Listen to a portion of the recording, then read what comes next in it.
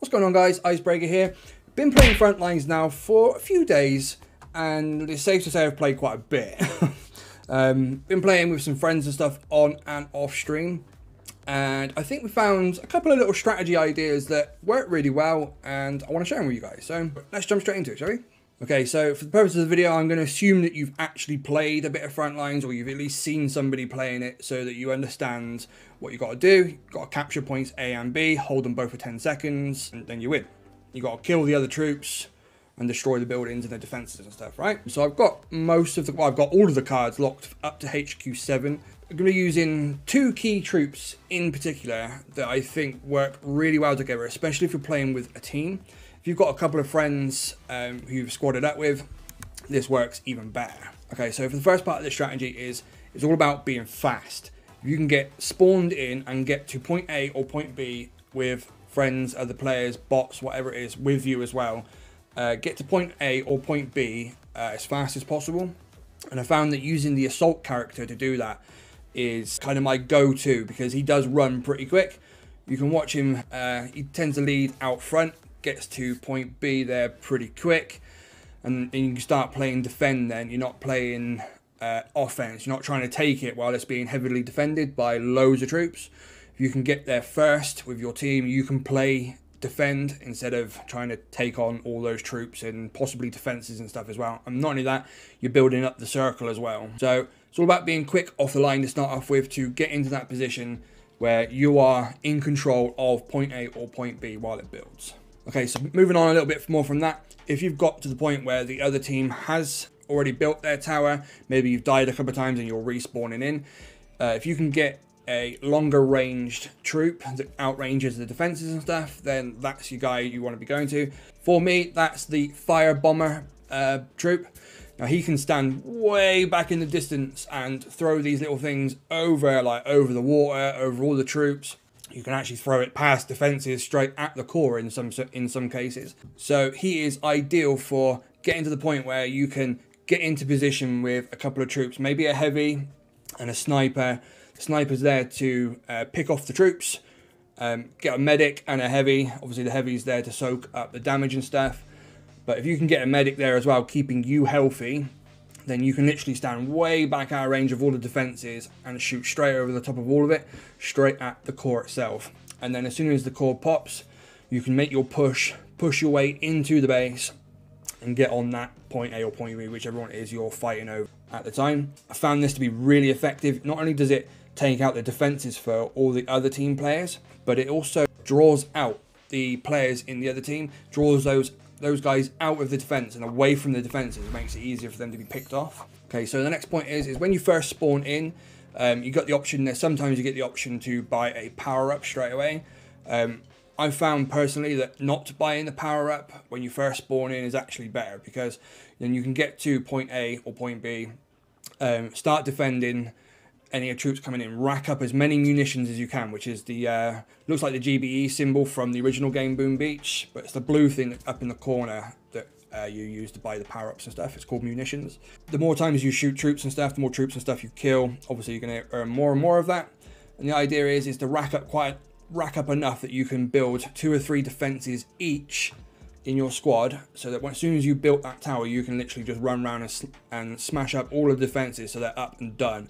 And then you can make your advance onto the other point A or point B to try and take that one on. And if you die on the way, then you obviously respawn as the fire bomber and go after the defenses so that the rest of the team can push in, like we've seen just a minute ago. It's just a way of helping ensure that your captured points stay captured for as long as possible while you go off and try and catch theirs. We found this to work really well, even if you sort of wait a couple of minutes and let 1 or 2 waves of those troops come at you, just so that you can take them out and build up a whole bunch of munitions to build those defenses. It does make a big difference. The other advantage of having all of these defenses and stuff built is you can sometimes manage to lure your opponents into the base. Obviously, as they come towards you, you back backwards. As they chase you, they come into range of all of the flamethrowers and sniper towers and all that kind of stuff. You can see this tank here fell for it, hook, line, and sinker. And straight away, the flamethrowers on its case and the sniper and that stuff. And yeah, it did end well for him, put it that way. So you can lure those troops back into the base and get more damage on them, get defenses doing their job. Let's talk power-ups. If you're into the point where the battle is really fierce, the long range tactics aren't quite working properly, you can't get coordinated with your team or whatever, or you find yourself turning a corner and there's a whole big bunch of troops stood there waiting for everybody, stopping all the advances. If you can grab something like a barrage or super airstrike or the normal airstrike, what I'd call this is the dead man's party. If you think like a dead man's grenade, that when you die you let go of the grenade and it blows up whoever was there, same sort of thing with this. If you're being taken on and you've got an airstrike, just as you die, if you run into the middle of the troops, that airstrike will be activated and it will rain down on them even after you've been taken out while you're respawning, which quite often either takes out a whole bunch of troops or it will disperse them enough that your team can mount an effective push into those points and split their team up.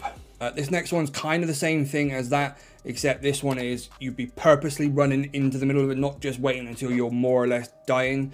Literally just run into the middle of a group of troops and just press the airstrike and let them take you out. But in that process, you can see there that they all split up and they spread out. Keep them away from point B where we were on that one. They had to move back away, which gave time for my teammates and that to get back to that point and continue with that push. So that one's like more of a kamikaze style airstrike.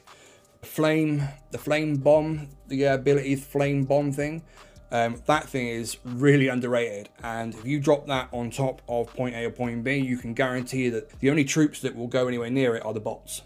I don't have a clip of this one, but you know the shield generator, the one that puts a ring up around you?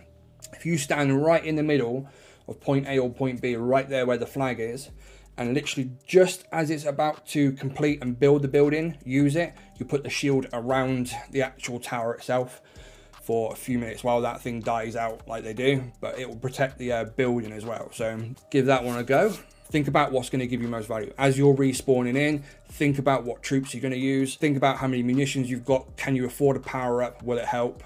Or will it help saving those munitions to build defenses? One last thing, I know people are going to scream pay to win, but the boom pass, worth every penny. What it does is it boosts your cards to your HQ level. So if you've got a HQ 5, but your fire bomber is only level 3, the boom pass will boost that card to level 5 to be the same as your HQ for the entire season. So it's an absolute no-brainer to get on that. Plus you get all of the extra rewards. I know people are going to cry about pay to win and stuff, but whatever. And when it comes to using gems, I would personally say save your gems for the mega crates that you can buy in the shop for 60 gems, and save them for buying coins to upgrade cards later on, because the upgrades get quite expensive, and those mega chests, those mega crates and the coin deals from the shop are perfect for helping you along the way with that. 60 gems for the amount of cards you get out of one of those mega chests is well worth it. That's pretty much it right now for sort of strategy. Give it a go, guys. You let me know what you think. If you found another strategy that you think is working really well, by all means, please let me know in the comments. I'd love to try it out, and if it's good, then we'll definitely be making a video on it. I'll give you a shout out for that too. For this one, guys, that's pretty much it. Don't forget to use our code, creator code BBTFRG in the game shop. We really do appreciate that. If you found the video helpful, entertaining, bit of both, smash that like and subscribe, guys. I'll see you next time.